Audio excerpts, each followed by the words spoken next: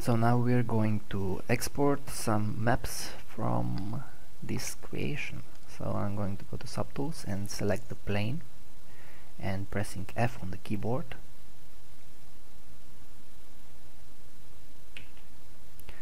You can see it filled up the whole canvas, which is exactly what we want, because after we export this render, it's going to be the base for our seamless texture map.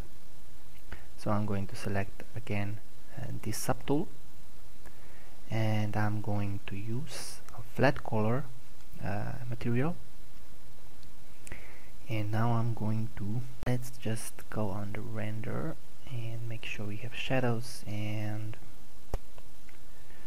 shadows, anti-aliasing, super sample. You can super sample up 1, 2, 0. The higher you get, the longer it will render, but the more crisp, anti-aliased will the render be. So then under document, Zeppelin, and just click drop now, and it's going to open Photoshop in my case, and you're going to get these 3 layers, and just file new, the same size as the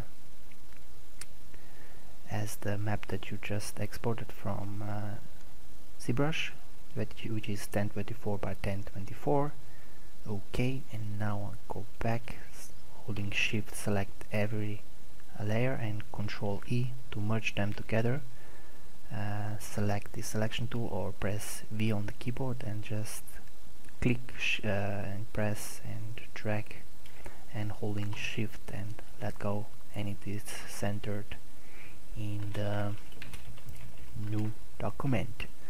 You can leave this one open, because after we go back to ZBrush, it's going to ask us if we want to change something. We can just say OK, unchanged, and we have our flat color map exported. Now we're going to use normal RGB material, and we're going to go under render and make sure we have under render properties shadows turned off. And again, I'm going to go to document and Zeppelin and drop now, and it's going to ask us if we want to cancel or update. Just update, and then again Shift, select everything, Control E to merge them together, V on the keyboard, click and drag, Shift and let go, and we have our normal map. It's that easy. And then let's go back to ZBrush, OK, unchanged, and we're going to export lighting map. We're going to use basic material, but we're going to turn off this brush, so it's going to have only white, completely white. And under material, we're going to increase a little bit our specularity to 20 or even more. And now we're going to do the same as before, but we have to make sure we have under render shadows turned on. You just have to Control Shift D to duplicate it, this tool. Now that we duplicated this subtool, we have to paint it, and we're going to paint it under color, fill object, document, Zeppelin, drop now, and again it's going to click update and Shift E, Control E to merge everything together, click and drag, Shift, let go everything, and we have our lighting map. It could be better, but you can play around with the settings on the material in ZBrush to get it better. And as we can see here, we have this Z-depth also created. We could go back in ZBrush and select a different subtool and just maybe push it up and push it down a little bit, so the Z depth would be a little bit different, and we could use that. So if we want to, you can Control A, Control C to copy it, under channels, create a new one, and Control V to paste this Z depth, which can be used afterwards. So now we're going to create a cavity and peak mask. So go back to ZBrush, click OK unchanged, and we're going to use basic material white color, which we have already, but we're going to turn shadows off in render menu, and under material we're going to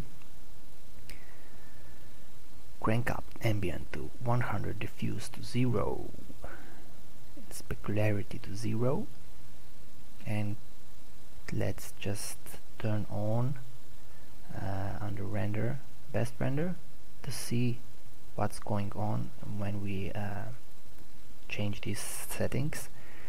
Cavity intensity, where are you? Cavity intensity, we're going to push it up to 20,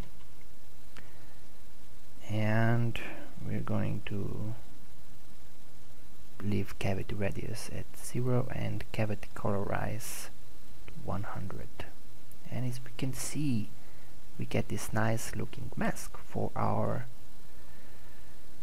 bellies. So just ZBlink it under document, ZBlink, drop now. It's going to go back to Photoshop, and again Control E, V on the keyboard, click and drag, holding Shift, and we have our mask for our cavities for our valleys created. And now we're going to create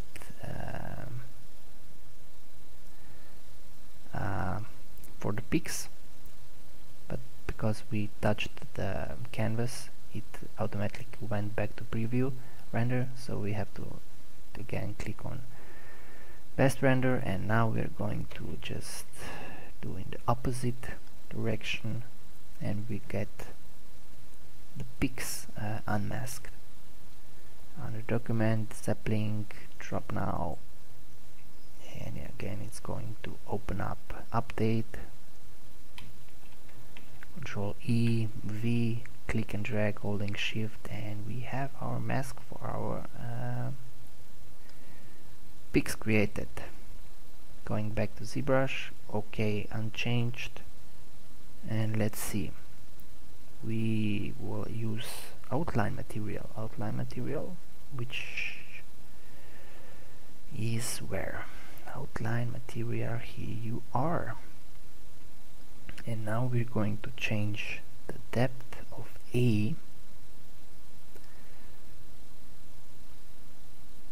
crank it up, and as you can see, it's going to unmask or mask the edges. So let's say -5, what's going to do that? -5, and depth for B is going to 5, and we have these edges, or between the edges, masked. So again, just ZBlink it, and it's great because we easily create this mask that we can use in Photoshop. Now there you can also create Ambient Occlusion Map. Just select Madcap White, for example, and make sure you have under render properties, shadows turned on and ambient occlusion turned on, and just use BPR renderer, and then just under render and render passes. I did this before, so we won't have to wait for it to render here.